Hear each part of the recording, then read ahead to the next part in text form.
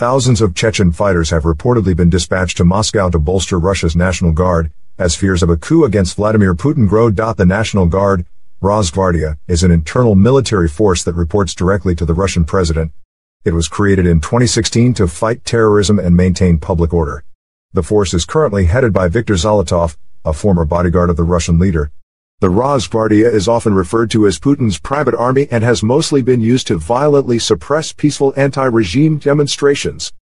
Reports have emerged that up to 7,000 Chechens have been drafted into the National Guard's ranks. The deployment has led to speculation that the Russian despot fears growing public unrest and a possible coup attempt from his elites.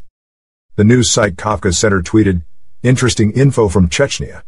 KC sources report that a large batch of armed #Kadirovцы has been transferred to Moscow. The numbers vary from 3 to 7,000.